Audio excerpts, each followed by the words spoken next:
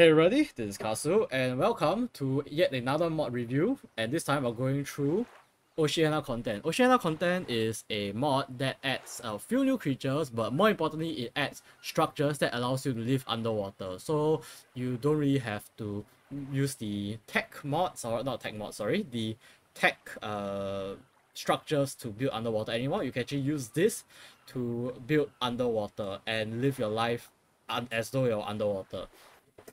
Without further ado, let's begin. First up, we're not going to go through any of the creatures. However, we're going to go through the structure. So this is a little structure that I made out, and these are all corals. And you might be thinking, oh, okay, so how do I cook stuff? Well, don't need to worry. There's a coral stove for you to cook stuff in, a coral staircase, a coral door, and basically anything a normal structure has, they have it too.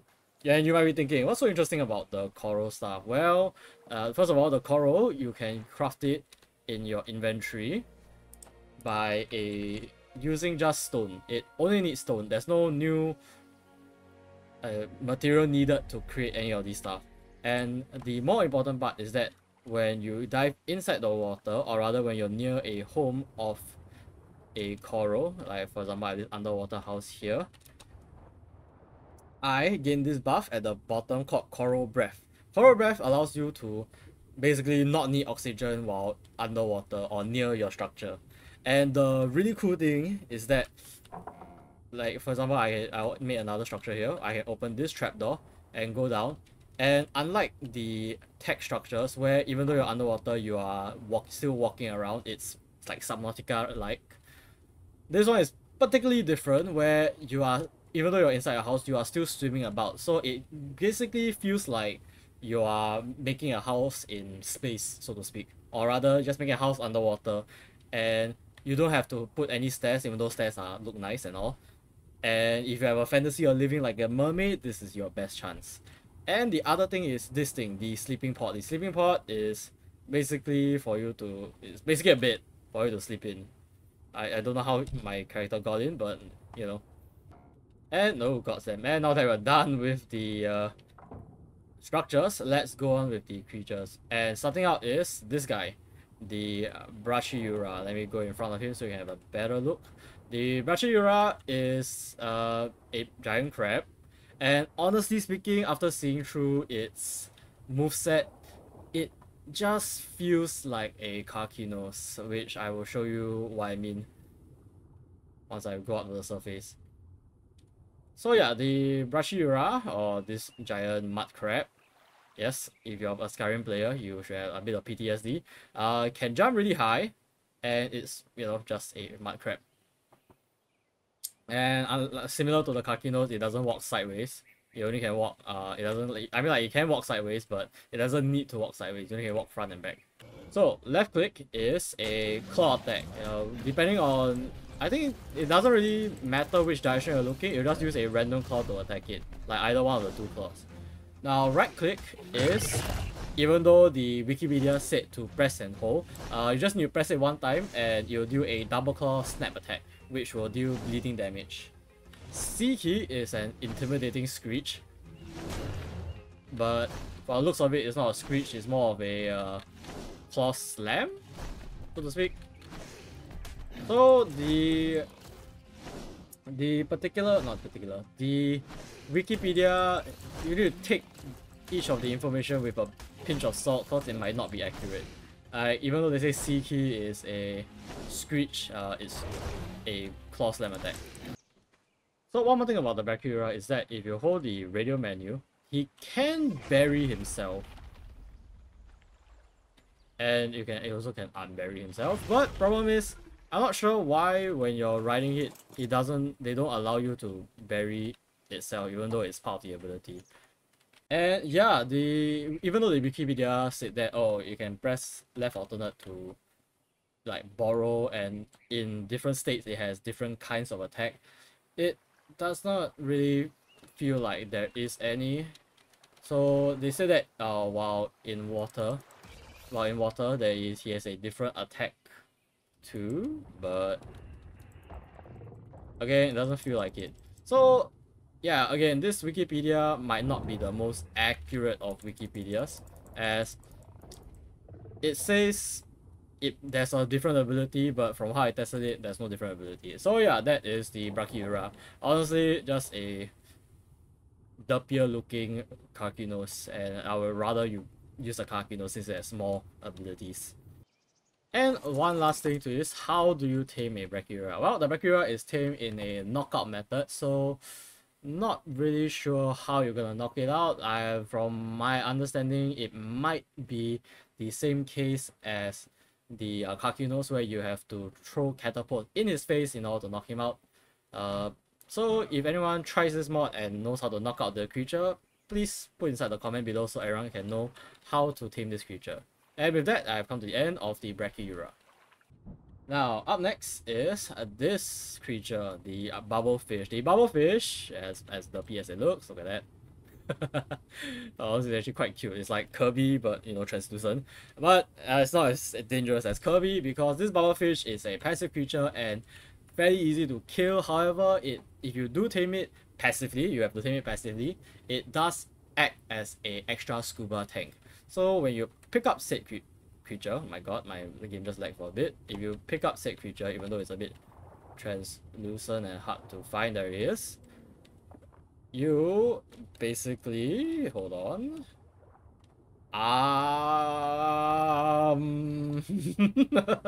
I did not expect the bubblefish to eat me.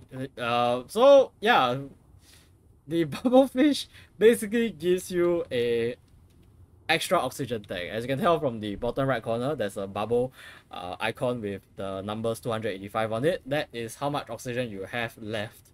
But apparently the way they gives you oxygen is to eat you, and you can use it like a sea moth in Subnautica terms or a submarine in real life terms. It's really it's really funny. Look at that. So yeah, that's the bubblefish.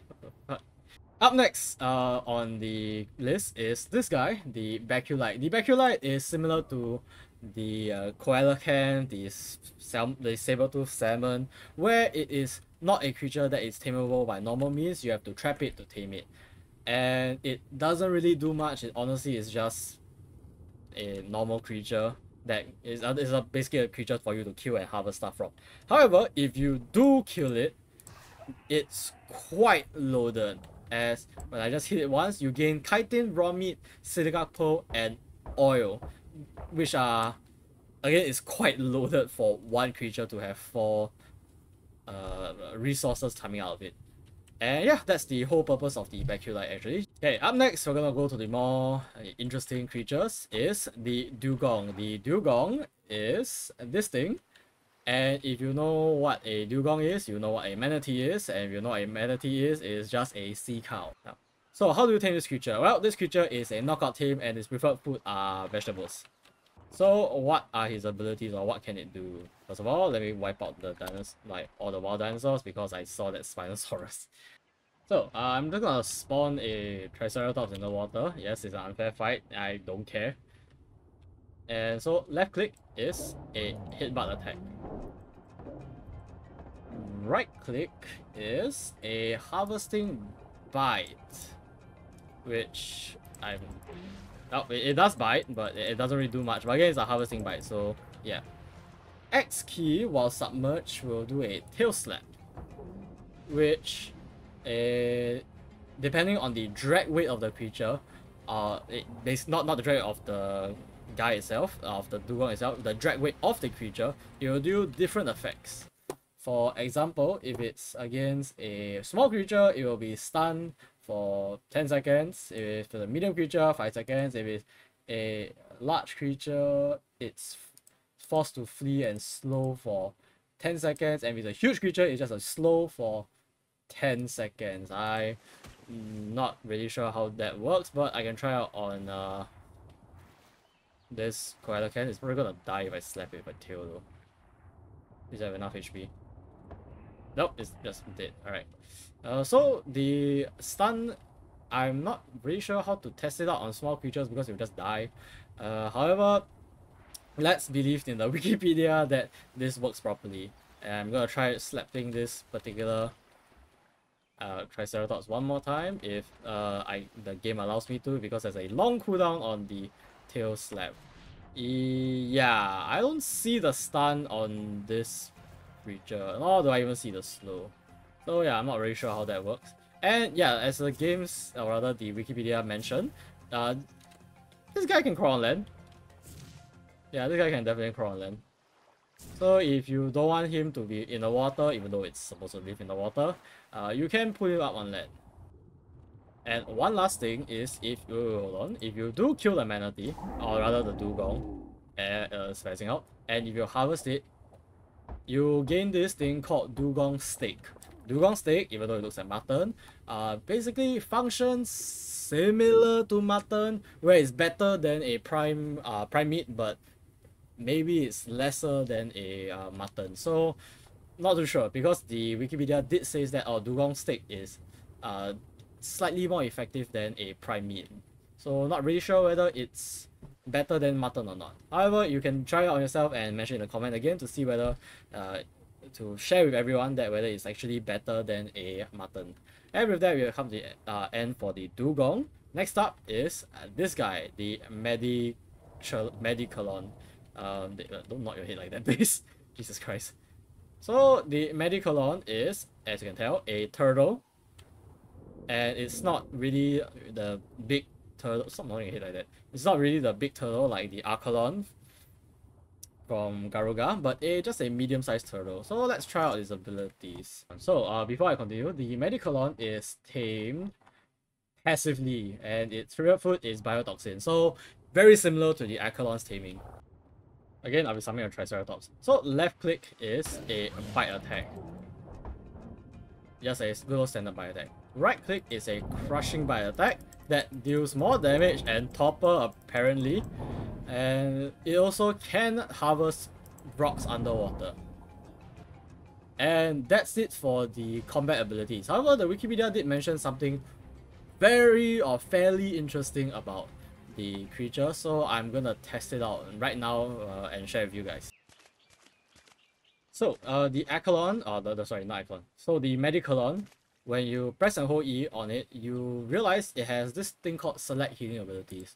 And when you go here, it does not look like healing abilities. It's just a choice of really random stuff.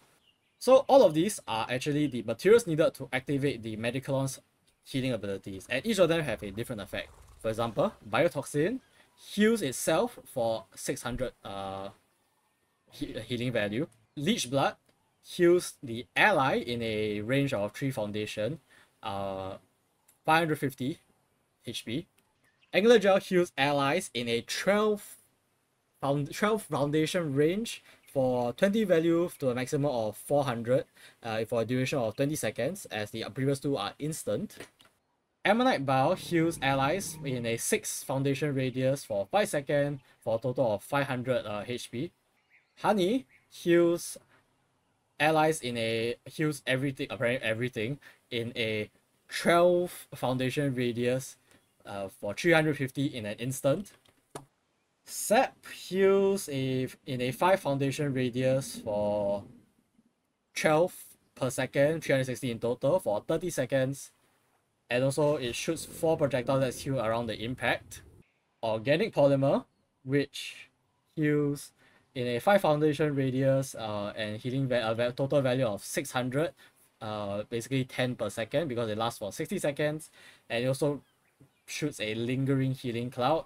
And lastly, Squid Oil, which affects enemies, unallied, and wild creatures for a 12 foundation radius for a total duration of 180 seconds, which prevents any medical healing effects for 180 seconds. Now I'm going to test them out one by one, so it's going to take a while. Okay, my inventory is filled with all this stuff. I'm just going to put all of it inside this big guy. And let's see how this guy works. So let's start off with the first ability on the list, which is the Biotoxin. To give you a refresher, Biotoxin's effect is that it heals itself for 600 HP. So let me beat this guy a bit first. Okay, I reduced this guy's HP to around 930. So let's press X, which is to activate the ability. And yeah, it's instantaneous. I just heal back all of the damage that I did or that I received. Obviously, I don't have to heal him. I can just up my HP and it will do the same. It has a cooldown, or rather, all of these abilities, or the healing ability, has a cooldown for 30 seconds. So I'm just gonna chill here until it can happen again. But I'll be skipping the next part. Next up is the Leech Blood. So to do a refresher on what the Leech Blood does, it heals a value of 150 in a radius of 3 foundations. So I'm just going to up this guy's HP, and I'm going to see whether this works. So just gonna go right up next to him, and yup, it healed around again 600 ASAP. And it does have a cool little effect of splattering everywhere, similar to Ammonite when it tries to run away. And thankfully it doesn't aggro anything nearby. Next up is the Angular Gel. The Angular Gel, to refresh again, heals for 20 per second of a total value of 400 in a 12 foundation radius. So, okay, I didn't expect that, but as you can tell now, everyone is healing relatively faster. You can tell to see the freaking life bar is moving to the right fairly quickly. Now, next part is the Ammonite Bile. The Ammonite Bile, as a quick refresher, is similar to the Angular Gel, except it heals for 100 for 5 seconds in a 6 foundation radius. As I'm gonna try now. What the hell? What the hell? As you can tell, the Chronosaurus is fully healed. But I'm going to raise your HP again to see whether I can test out anything else. Up next is Honey, which has an instantaneous heal or in a range of 12 foundation for a value of 350. So let's try that out. Okay, I did not expect him to just lift up like that. What the fuck? Yes. All these animations are quite hilarious, to be honest. Now, next up is Sap. Sap heals in a radius of 500 foundation for a value of 360, 12 per second for 30 seconds. But it also shoots a projectile that heals around the impact. So let's try that out on this guy. But I have to turn around. And let's see whether this works.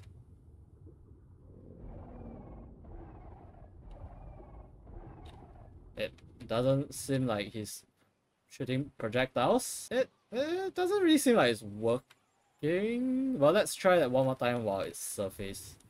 Maybe it will show. Oh, okay.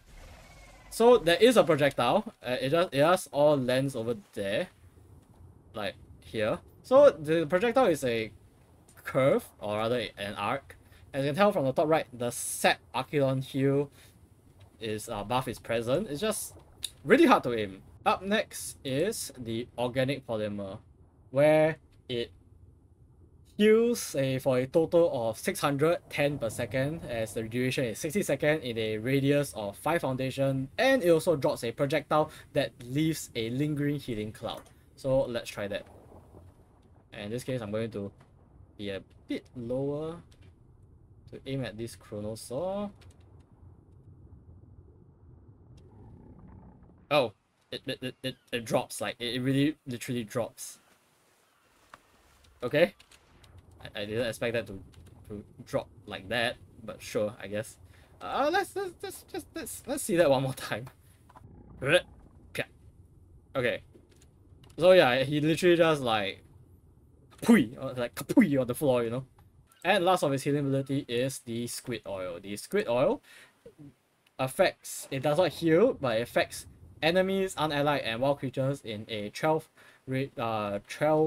foundation radius for a duration of 180 seconds that prevents them from getting Magicalon heal. So I'm just gonna go inside this bunch of fishes and press X. That is very violent. But as you can tell, everyone in the radius has the Archelon oil. So with the Archelon oil, none of them can get healed, as some of the abilities, for example the honey, affects all creatures nearby.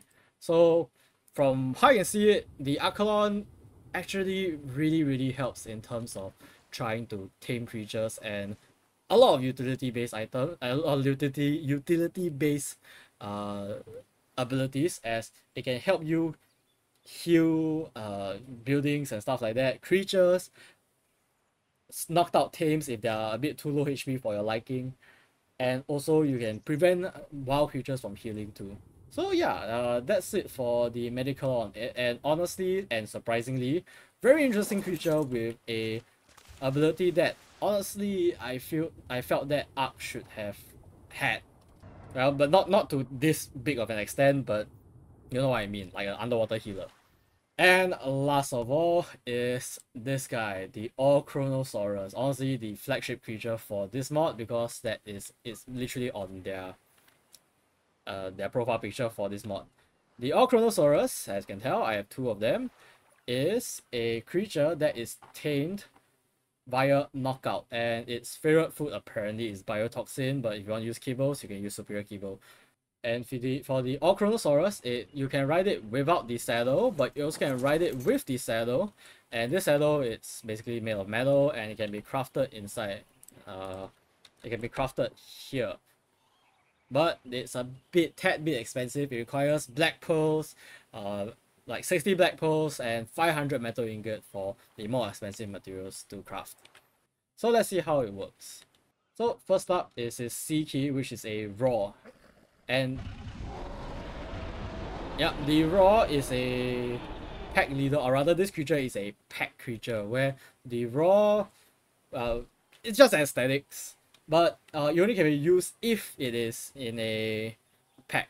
Now I'm just going to spawn again a Triceratops to kill, because it's the easiest thing to fight underwater, as it doesn't make too much noise. So left click is a bite attack, which, you know, is just a simple bite attack. Right click, however, is a crushing bite attack, which does gash. So now looking at its ability, you might be thinking to yourself, wait, so it is a creature that has a pack leader buff. The pack leader is the only one that can roar, and when it roars, the rest of the pack will roar with it. And lastly, it has a gash attack. Isn't that the Allosaurus? You are absolutely right. The Chrono, or the Chronosaurus, is literally just a underwater Allosaurus, which again should have been added inside the mod, because we have Mosasaurus, which is technically a underwater Giga, but less scary, and the Rex, which is an underwater, sorry, not Rex, the Megalodon, which is an underwater Rex. So yeah, the Chronosaurus is literally just an underwater, what's the word? Underwater Allosaurus. And with that, I've gone through everything from the Oceania content mod, and my feels about the mod, honestly speaking, really high. My feel quite hopeful for it, as the Oceania content actually adds in things that land creatures have into the ocean. For example, as I said, a healer and the Allosaurus equivalent inside the water.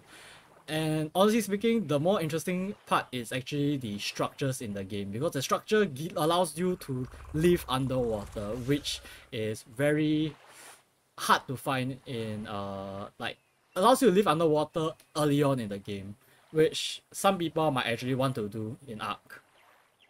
And definitely this mod works really well with other mods, especially one of the few that I went through back then that is very ocean orientated. But it does have some flaws to the mod. Like, the mod does have some flaws to itself. For example, the crab, which isn't really working as well. However, hopefully the mod creator is continuing to update this mod, and will promptly update the mod soon, as it does have quite a bunch of other features that you want to put inside the game. You can go check out the wiki for that. And with that, I will end this mod showcase here. Thank you guys so much for watching. I hope to see all of you tomorrow in my stream for probably Ark day. I have no idea what. Bye. Come, say bye.